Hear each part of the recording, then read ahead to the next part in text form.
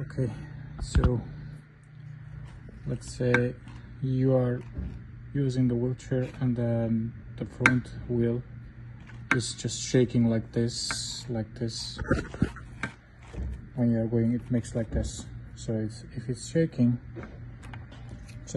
remove this cap.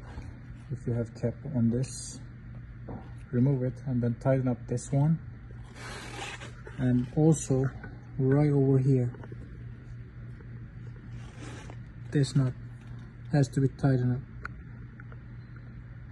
So this one has to be tightened up. After that it's going to be okay. If not, then you can check here.